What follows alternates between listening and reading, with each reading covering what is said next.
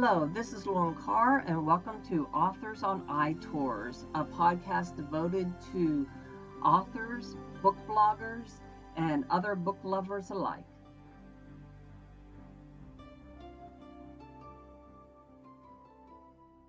Today, we are excited to have Maggie Clare, aka Tabitha Lord. Maggie Clare is the pen name of award-winning speculative fiction author Tabitha Lord. When channeling Maggie, she writes all the naughty things.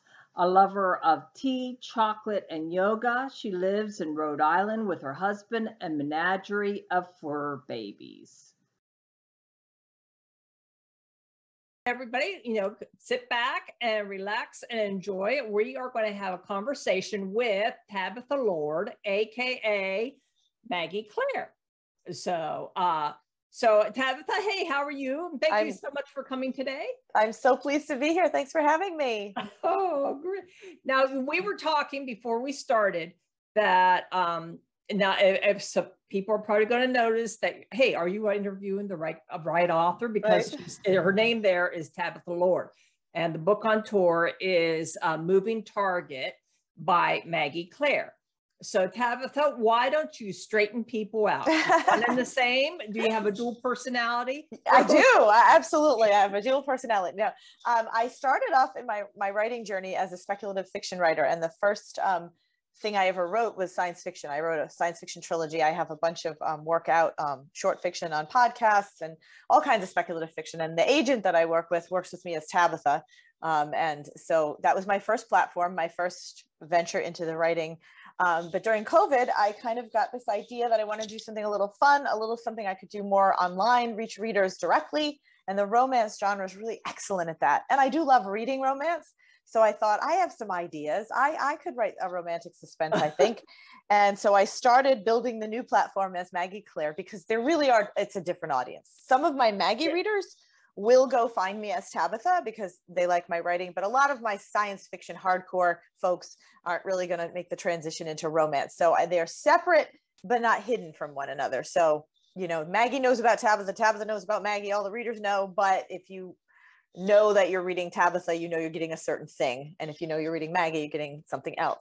And the Maggie Clare name, when I started thinking about writing under a pen name, is actually at my grandmother's, my two grandmothers on my dad and my mom's side, Margaret and Claire. And they both passed before I was published, but they were both avid readers. And I thought, they'd love it if I gave them. Did they read romance or my one grandmother read romance, my other read the sci-fi, but both would have been thrilled to be, the name of the spicy stuff. They totally would have thought that was hysterical. So that's my way of honoring them. Yeah, you write naughty fiction to honor your grandmothers. Absolutely. That's different. That's totally different. Well, I use the name to honor them. No naughty fiction, Well, now that seems like such different, especially because with doing virtual book tours, Yeah. I never seen the crossover. I would never imagine that a sci-fi author would be writing romantic suspense. Right. Well, it's interesting because I read so widely. I'm not just, as a reader, I don't just read in the sci-fi or the speculative fiction genre. I read widely, and I feel like you can recognize good storytelling in any genre. And so if my deepest, purpose as a writer is to be a good storyteller, I feel like I can do that across different genres. I only categorize them this way only because the audience is looking for something particular. When they look at Tabitha, they're looking for something particular. They're looking for Maggie, they're looking for something particular. So that's the only reason I really keep them separately. But I feel like some of the things in the romantic suspense, when I'm doing world building and creating this epic sci-fi, trilogy or whatever, there's a lot of action happening, and you're writing these action sequences and this high intensity stuff. And that's why I think I'm drawn to the suspense part of the romantic suspense, because I do enjoy writing the action and I enjoy writing the suspense. But I also love being able to more deeply explore the relationships that a romantic novel allows and is encouraged to do. And I love writing a happy ending, and not everything on the other side gets a fully happy ending, and here you get to write that happy ending and everybody goes away smiling, no matter if you put them through the ringer, they're going to come out the other side smiling. So well, it's sort of satisfying. Yeah. Here's by your it's Tactical Solutions. Yes, Tactical Solutions International is the name of the series. So all the books in the series are interrelated, but you don't have to read them in sequence. They are in a timeline, but each story is independent with a different couple. And I just sort of refer back to some of the other couples, so you get a little peek at what so-and-so's doing in this next book, but the story stands on its own. So if you found Moving Target, which is really the fourth book in the series, you wouldn't be at a disadvantage if that's the first one you read. You might be curious and say, oh, who's this person? I feel like they have their own story, because they do, you know, and so you can go back and find that one. Well, now, who are the characters in that? So the characters are essentially, I had a couple of guys who, ex-military, started like a security firm that does, you know, security work or other kinds of paramilitary stuff, but in the private sector. And so there's the two partners, and then their very first employee was Jake, who is in the first book, Sing for Me. And he gets, you know, really injured overseas and really goes through a bad time. And they kind of save him by giving him another job. And like, you know, you're a tech guy too, you can do this instead. And that sort of saves him. And then the second one is somebody's brother that I pulled out of the, you know, like sometimes the characters that, you know, I had an original plan of 5 books, and now it's going to be 8, I think, because the 2 characters popped out that I never intended to write about and were so popular. Funny how that happens. Yeah, Moving Target is one of those. Moving Target, you meet Teague, the star of this. He's a drummer in a band. You meet him in book 1. He's Fiona's drummer. She was the star of book 1. And I'm like, people loved him so much. I'm like, I can make a story for Teague. I think I can do that. So and you have a flip, because you have a bodyguard, but the bodyguard is a woman. Yes, I wanted to kind of not keep sticking with the trope of the guy rescuing the girl, you know, the male character rescuing the female, which is so fun to work with. And I make my characters sassy anyway. The girls kind of rescue themselves too, but I wanted to just flip it on its head and make a really strong female character who's working in a male dominated world and still have her, you know, be a woman, because I think we women are, you know, it's not one or the other. You don't have to be only feminine damsel in distress. You can be a female character that's super strong and still be, you know, fall in love and still have desires. And she is guarding the guy. She's guarding him. Yes. Yeah. Mm-hmm.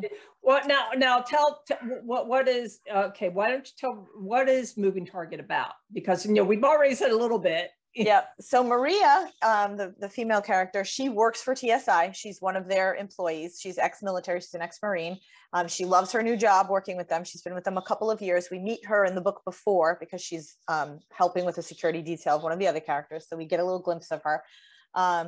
And then Tegan is a drummer in a rock band. And we met him in book 1 because he was the drummer for the band there. And he needs security. You know, they're going on tour and he needs security. And Maria, he has a crush on Maria. He's the one that's going after her, but he's been portrayed as such a player, which he is. But he's like, it's getting old. I really do want something real. And this woman is intriguing to me. I'm getting to know her over time and I really like her, but she will not pay him any mind. First, she doesn't want to, you know, she doesn't want to put her career in jeopardy and do, you know, have an affair with a client. Essentially, she's got integrity. She doesn't want to do that. He respects that. He's like, how about when this gig is done, we get together? And she's still like, nope, you're a player. I don't trust your kind, you know, your type. So she totally puts him in a box, isn't willing to look further than just, you know, his outrageous behavior with the women while he's, you know, whatever. So, so he's been trying to get at her. The opening scene though, is he gets shot. He's the witness to a cartel murder. And he's the sole surviving witness. So the women are killed and he's the only one left alive and he's very injured. And so Maria they have to go on the run because the person that did the killing has left a witness and now knows it. So that's the moving target piece. So that's kind of the premise. And of course, you know, sparks fly and all is well in the end, of course, because it's a romance, but it was really fun to write. I love his personality. He's Australian. And so my sister lived for many years in Australia on and off. And so I read the whole thing out loud to her when we were vacationing together over the summer, early in the summer. And she, you know, I said, did I get it right? You know, am I using the right terms and the right phrases and that sort of thing? She's like, this is great. I love Teague. He's fabulous. I'm like, I love him too. So you actually started this. Is this book 4 or 5? 4. Yep. This is book 4 and you're going to have 8. So, how long does it take you to write one of these?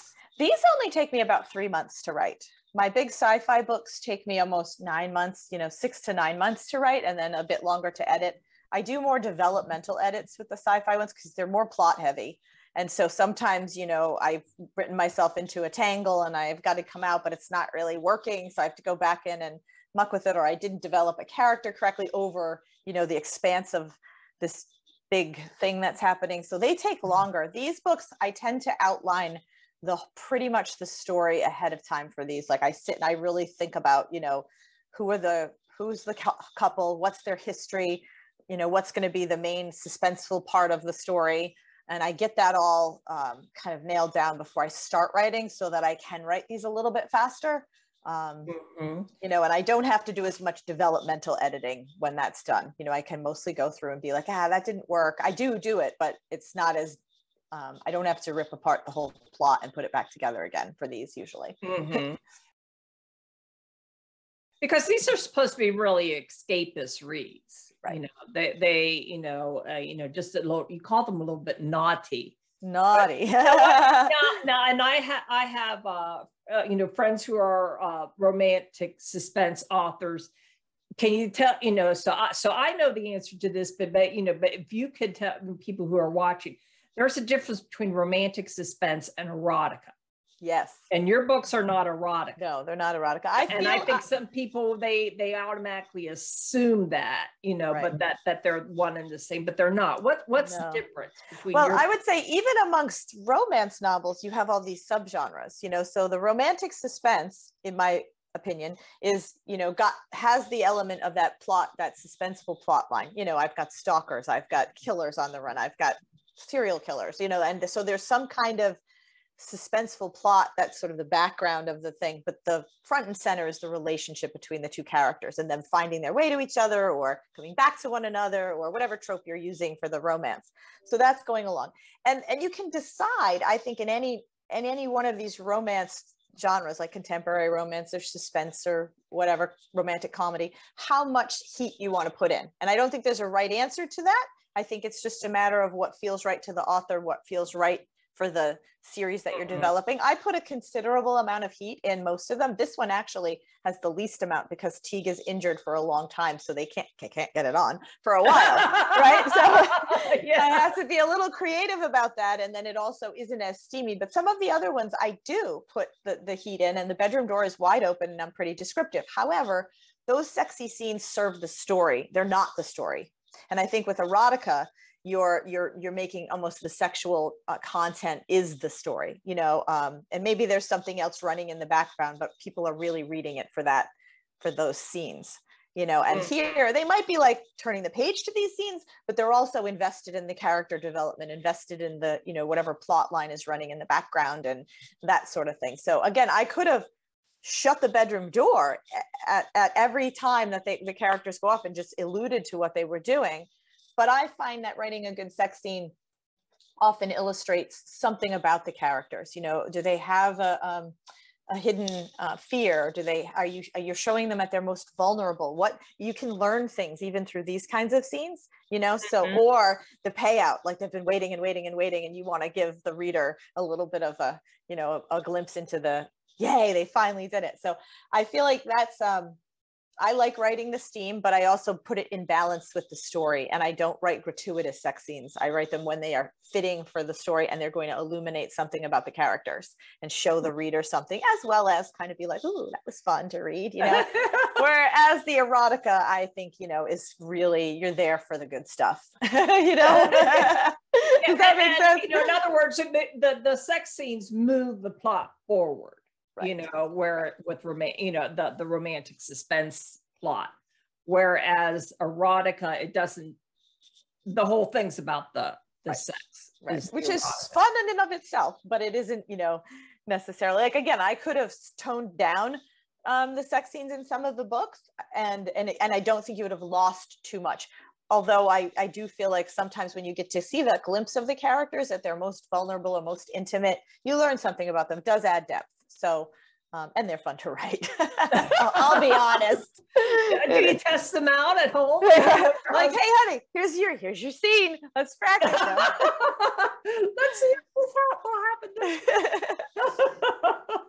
Yeah, I saw an interview with one erotica author who, well, let's see what it's like to do it on top of the dryer while the dryer is running. We got to test this out, husband. Might not work that well. Bounce you right off or something. Yeah. Well, my luck, I'd end up in the emergency room. I know, right? I broke something. I fell. That's it. Never mind. Yeah.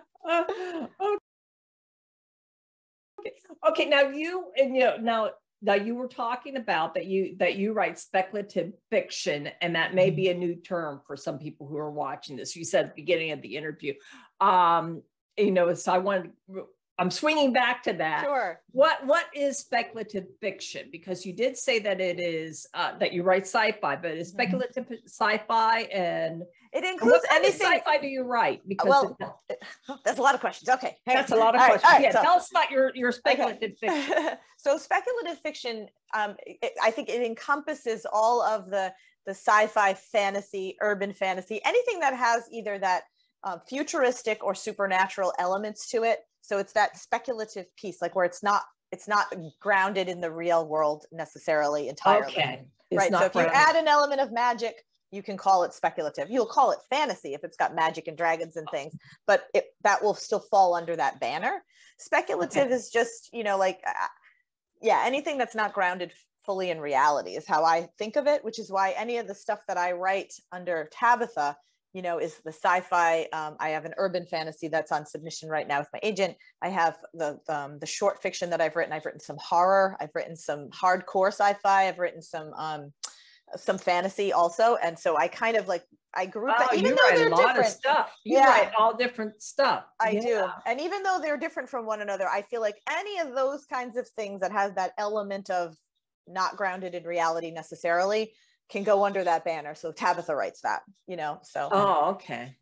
And yeah. So, okay. So what kind of science fiction do you write? Because then that was why I was out, because I've had authors come for tours who say I write sci-fi, and I find some do well with my readers, my bloggers, some don't. One that doesn't do is the sci-fi that's out in another planet. If it's out in space, I find it doesn't do well at all. People have their things. So I write space opera, which is sort of, I don't want to say sci-fi light because I do have spaceships and other planets and things like that, but it's grounded in the characters still. It's still character driven. It's an epic story of my premise was, what if on a distant world that had been isolated from the rest of the colonies for a long time, some of the population evolved differently from their neighbors and could do things with their mind. And so they're telepaths and empaths. And of course, the people that are not gifted are very afraid of their neighbors. And so they do what humans do, and they go in and invade, and they nearly wipe out the gifted people. So my main character, when you meet her, she's on the run. She's from this hidden camp. She survived the genocide, and a ship crashes and she witnesses it, and she's an empath and a telepath. So she feels the pilot suffering. She saves him and realizes he's not from her world. And in fact, her world was once part of this other, so there's this local politics thing going on that feels a lot like a World War II resistance movement set in space. It's just set on a bigger canvas, set on a planet that's different than ours, but it feels that very gritty, down to earth. We're trying to save our people, and there's the the resistance fighters that are from the other side that are not gifted, that have still joined forces because they want to overthrow the dictator kind of thing. And then there's this bigger bigger picture thing where this little colony that has kind of evolved very differently and has all this own, was once part of something bigger, and now they're looped back in, they're getting pulled back into it. So and it's a 3-book series, and it won a bunch of awards, which was sort of cool. What's the name of it? You haven't mentioned it. The name. It's called it's the Horizon trilogy. So it's Horizon, Infinity, and Equinox. And Horizon was my debut novel, and it won the Writer's Digest Grand Prize in 2016. So that was really exciting. Oh, okay. Yeah. Now, how did you come up with that idea? Because were you always a sci-fi fan, or what you're talking about is it's in another world, but it's a human story. It doesn't sound like it sounds like it's a human story. Human character driven. Totally. I like character driven stuff. I came up with that. I had that idea of I was just playing around with that idea of what would the next step in human evolution look like? What if we could do things with our mind? What would that look like? And then I got the idea, well, what if only part of the population could do it? So that was the premise that I started on thematically. And I was also toying with the questions of like, what do people do under such duress? You know, when your whole culture has either been wiped out or you're just fighting to survive. Who stands and fights, and who runs and hides, and who turns in their neighbors? Like, it really had that, you know, underground resistance flavor to it. And then the main character, I just sort of thought, what if she was one of those people? And it just kind of came together. And then separately, I had this snippet of an image of the opening scene with the ship crashing and her finding it. And I was like, if I married those two together, like, what would happen? So, and how long did it take you to write that first book? Oh, that took a while. The first draft took 9 months to write. And then I edited it for almost 2 years because it was my first book. So I really didn't understand a lot about storytelling craft, you know, like what's pacing, what does that mean? And character development. And, you know, I got the story out. So that was really good. But then I had to spend a lot of time learning how to be a writer. You know. Okay. And you have now, it's a trilogy. So you have the second and third book out now. They are out now. Yep. So that's finished. I've also written short fiction, about 6 short stories that I've sold into the market. Some are on podcasts, others are in anthologies that, you know, so they're out there. And they've been, like I said, wrote 2 horror stories, which I'm not a horror writer, but I had these ideas and I'm like, this will be a good medium to do it. So I don't have to create a whole book. And then I've one more hardcore sci-fi when it's an exploratory, you know, if Earth was dead and we had to go out and find a new home, what would that look like? So that was fun. That's been sold a couple of times actually, because you get the rights back quickly with short stories. And so other people buy it and put it in their, you know, magazines or anthologies. And then I had a high fantasy that I wrote. I was a classics major, so studied Latin and Greek and mythology. And I always wanted to write the homecoming, Odysseus' homecoming story from Penelope's point of view. And so I just took that one moment in time in the Odyssey and created his homecoming from her perspective. And that was the first thing I ever sold. It got published in an anthology called Sirens by World Weaver Press. So that was fun. What's the challenges between, because, you know, your science fiction, your speculative fiction, you say takes longer to write than the romantic suspense. What's the difference in your writing style? Do you have to change your writing? Because you actually have a different pen name. I do. I think it's interesting because I've been, I was the managing editor for a couple of years for the Inkit Writers blog, and Inkit's a publishing house based out of Berlin. And I wrote a lot of writing craft articles, and I thought a lot about what is the writer's voice versus the character's voice versus, you know, and I've come to the fact that I think that you can recognize me, the writer, in stylistically somehow in all of my things, even if I'm holding a different character's voice or telling a different story. I think there's this nugget that doesn't really change all that much, that with all our favorite writers, no matter what they're writing, we're like, oh yeah, it still feels like so-and-so, even if they're writing something different. So I think I think I have that. It's pretty established. But I do tend to write to try to really, from whatever character's perspective I'm telling the story from. And I don't write a lot of first person. I usually do third person limited. So tight for third person, but third person. But I try to really get into their head, you know, and really get into their personality.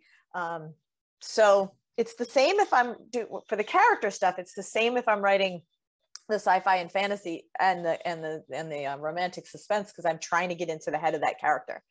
But I do think that there's a different feel to the books, though. Like if you were to read the sci-fi books, you'd be like, this is a much more epic plot line. This is a much more detailed world building, you know, like imagination happening behind there. So I think you would sense that difference, you know. But.